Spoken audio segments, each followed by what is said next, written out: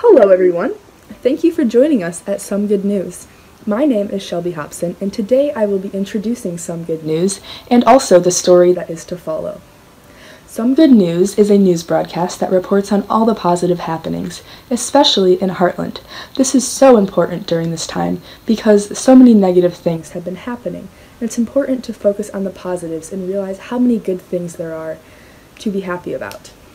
The next story, by Marieke is all about how teachers have adapted to the COVID-19 pandemic and how they have been so supportive and truly heroes for their students.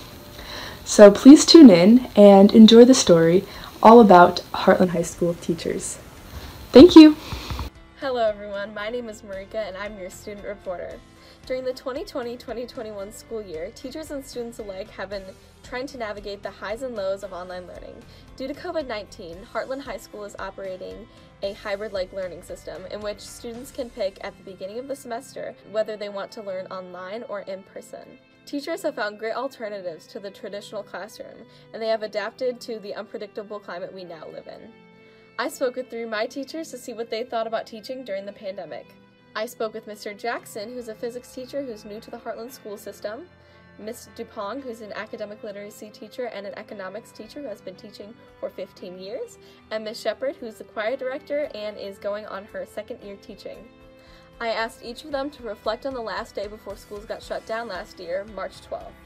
Ms. Dupong said she went through the day as normal, trying to keep kids as calm as possible and not trying to spread any rumors about COVID. Whenever I, as an adult, obviously as an educator, if I don't fully know if something's true or false, my job is to keep the room as calm as possible and try to filter out rumors as much as I can, but also to make sure that the kids feel safe and that they know that there's a lot of things we can't control, but when they're in my classroom, everything's going to be okay. Mr. Jackson said that by the 12th, there was a feeling that COVID was coming. So we knew, and then it was sort of, all right, everybody get flexible. Ms. Shepard, whose class I had been in at the time, said that because the week before schools were shut down, Festival, a choir competition, was canceled, she knew that all rehearsal plans were out the window. The night before, I found out that our big event of the year, choir festival, had been canceled. We'd been preparing for a really long time, and we had already had our concert, sharing with everybody all of the music that we had prepared. So it was a sad day. We talked a lot that day about how, yes, it's sad that our event was canceled and we really wanted to share our music and get feedback.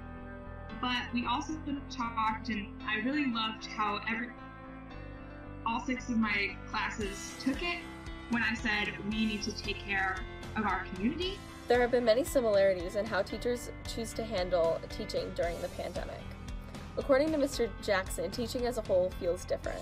It's hard to give the kids a space that is required with COVID while also keeping the kids engaged and helping them with individual questions.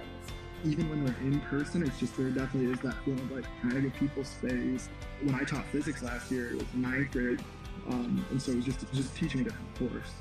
But Mr. Jackson found that because of all the pauses we had to take with schools, he's noticed that students have realized the passion that they have for learning. The thing that makes me the most happy is when you have kids that, like, Frank at this point are excited to go back to school. Learning can be fun. I have also noticed that because quarantine shut schools down for so long, students are really starting to appreciate their education. Mrs. Dupong, who I have previously mentioned has taught for 15 years, says that she misses the structure of a traditional classroom. As she says, I try my best to make lessons collaborative from where the students are, but I like to see kids work with other people. She continues saying that she wants to make sure her class is engaging but also collaborative, and in this era of teaching, that can be really challenging. And one thing that you learn as you progress in this profession is that the connection to the students and the relationship with the students is where it's at. You had me teach algebra, econ, English. Maybe I'd be better at some contents than others, but that connection and that relationship would always be the foundation. You know, my goal in my classroom is for it to be a safe space and a calm space for my students. Ms. Shepard actually had a conversation with her students, and she said that she loved how the classes took the news when she explained that it is more important to protect the people around us during this time. When you're in the Zoom setting, you guys you're so polite. You know, like we can't have the same like back and forth conversation that we would usually have I'm not hearing as much about people's lives, even though I'm seeing it more in the camera. As a last question for my teachers, I let them make up a quote that they think is inspiring or would give students hope during this COVID time.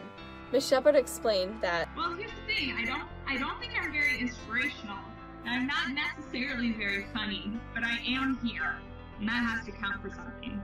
Ms. Shepard's quote is honestly very relatable. With this quote, I found myself reminded that as long as I'm doing my best and the best that I can do with the resources I've been given, I'm doing great. Mr. Jackson gives students hope by saying, never underestimate humans' ability to overcome adversity. This helped me remember that in light of a new vaccine, humans have a bright future in dominating COVID. Ms. Dupong responded saying that this too shall pass. Like, we have to realize that, the good things, they end, and the bad things will end too. The passage of time is very important, and I think that students need to remember that no matter what happens, just give it time and it will blow over. Mr. Jackson actually had something to say about the Hartland school system as a whole, because this is his first year teaching at Hartland. He finished saying that coming from the district I did, being at Hartland, even in a very challenging year, it's been so nice and it's been so positive for me. Like, I just couldn't be happier. Like, it's really nice being at Hartland. Overall, Hartland has fostered growth and a traditional classroom setting for all students. During this pandemic, at Hartland schools, students can expect a high-quality education with support from staff and fellow students alike.